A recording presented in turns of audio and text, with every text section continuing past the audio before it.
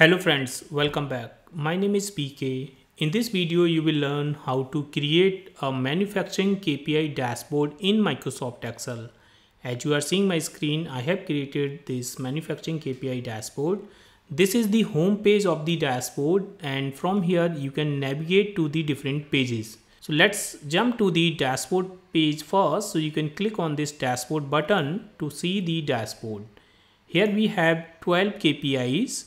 And this is KPI group, KPI name and the unit, and this is the type of the KPI, LTB and UTB. LTB means lower the better or upper the better. Okay, so you can define your KPI here, like if it is lower the better or if it is upper the better. Accordingly, we will show the color condition in the MTD and YTD numbers. You can change the month name from here, and the whole data will be changed automatically. This is totally dynamic dashboard. Now here we are showing the actual number of the MTD, means the month which you have selected, and the target number for that month, and this is target versus actual. So you have achieved 123% of the target, but because it was the LTB, lower the better, so it is in red. Similarly, the second one is the UTB, and you have achieved 104%, so it is in green. And this is previous year month, same month in the previous year, and this is the comparison with the previous year. And here we are showing the YTD numbers and the YTD targets and the comparison of the actual versus YTD numbers. And this is the same period previous year, means the YTD number for the previous year, and this is the previous year versus actual number. Okay, so this is totally dynamic. Now let me show you the other pages also. The second one is the KPI trend. You can see the more information about a specific KPI. So you can select the KPI from here. Accordingly, the whole information will be changed. For example, we have selected the first pass yield, and here we are showing the KPI group, which is the quality. The unit is percentage. The type is UTB, upper the better, and this is the formula we are calculating on the base of this, and this is the definition of the KPI. Then we are showing here MTD trend. For this one we have taken some dummy data, okay, and then this is the YTD trend. You can see here you can change the KPI, and then whole chart and the other things will be changed automatically. All right, just click on this home button. Then we have three input sheet here. First one is the actual. So just click here, and here you have to enter the actual numbers for the YTD and MTD for this month. Similarly here we have just given some dummy numbers for now.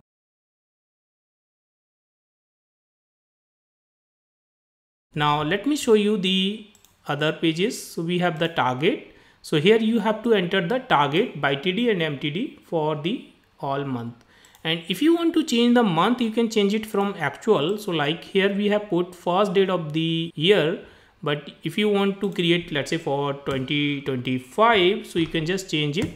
The whole thing will be changed automatically everywhere, even in dashboard also you can just select it from here. Okay, so this will be changed, and similarly you can change it again for 2024. Okay, from here you have to change the month. Now let's come to the target, and here you can enter the target. This is the same format, and this is the previous year data, and you can change the data here for the previous year. Whatever year you have entered, this will take the same month for the last year. Okay, so automatically months are coming here. You just need to enter the data, MTD and YTD. All right, now once you have entered the data, then that data will reflect automatically on the dashboard. All right, now let me show you the definition page also. This is the page which you have to decide very first, and here you have to enter the KPI group, KPI name, unit of the KPI, formula of the KPI, then definition of the KPI, and then the type, like whether it is LTB or UTB, upper the better or lower the better.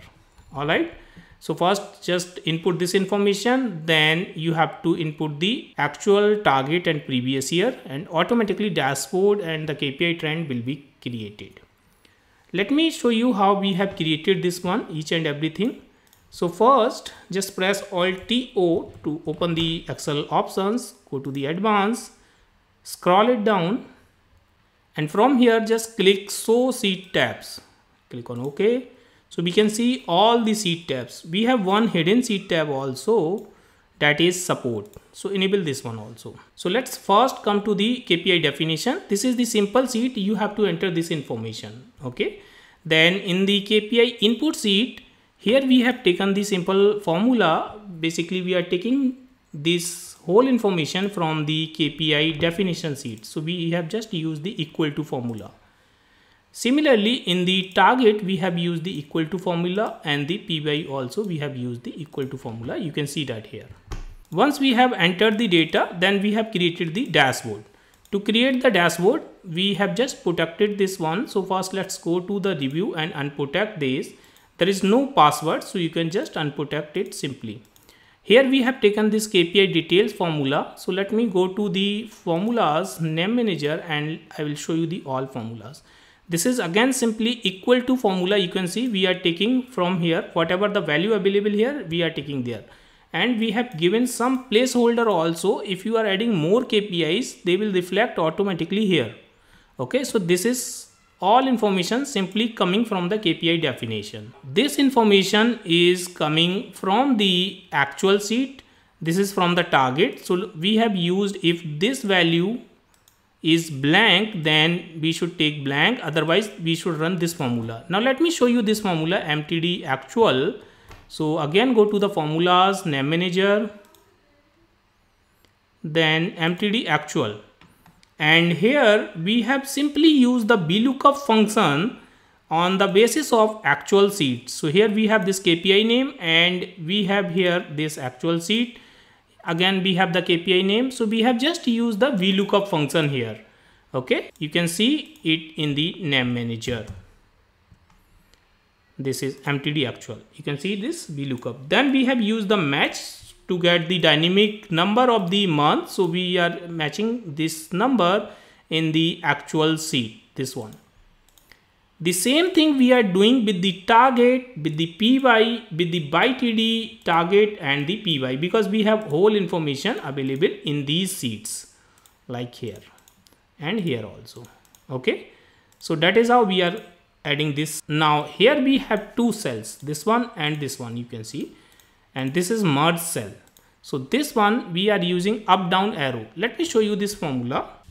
This one. So basically what we are doing here, we are checking if this value is more than 100%, more than 1, this one, then we are using the unicare 9650, otherwise unicare 9660. Let me show you. Okay, if I delete this formula, then I'm simply using if this value is greater than 1, means 100%, then I'm using unicare 9650, which is up arrow sign. Okay, else I'm using unicare 9660, that is down arrow. Okay, so same thing is available here. So we have just filled this down and then we have used the conditional formatting. So and then here we have used like, okay, if this value is blank, then this should be blank. Okay, this is what we have used in the formula. Now I will show you the conditional formatting also. We have used 4 conditional formatting. Let me show you one. Here we are using if F6, this type column is LTB and this is down arrow, then it should show in green. And if this is UTB and it is up arrow, then it should be green. Otherwise cases should be red. Okay, so this is what we have used, then we are highlighting in red and green. That is how we have created this dashboard. And for trend, we just have created a drop down of the KPIs here, and after creating the drop down we have created from this KPI definition, we have the KPI name, we have created the drop down here, and then we are using the VLOOKUP. So let me show you this one also. Let's go to the review and unprotect this one. So here you can see we are using the index and match function because KPI group is on the left hand side, right? So we have used index and match function, and then here we have simply used the VLOOKUP function, and here also VLOOKUP, and this is VLOOKUP, this is VLOOKUP. So this all information is coming from the KPI definition sheet on the basis of selected KPI. Now coming to the support sheet, here you can see what we are doing. We are using a VLOOKUP function. Whatever we have selected here, this KPI, we are using the VLOOKUP for that selected KPI, all months data, actual, target and PY from the actual sheet, from the target sheet and from the PY sheet. We are getting this number. You can see the formula here. Okay, so we have all information here. Then we have created these two charts, and let me show you the range of this chart. Select data. So you can see the range of this chart. We are taking it from here. Okay, so this is totally dynamic. When we change this, then what will happen? Because of the VLOOKUP, this all information will be changed, and once we change it, the information will be changed in the support sheet, and once the information will be changed here, these two charts will be changed because they are connected with the support sheet. That is how we have created this dashboard. So you can simply use this and you can add your KPIs to use it. Friends, I hope you have enjoyed this video. If you like this video, please hit the like button and please subscribe my channel to get the regular update of my videos. Thank you so much for the watching.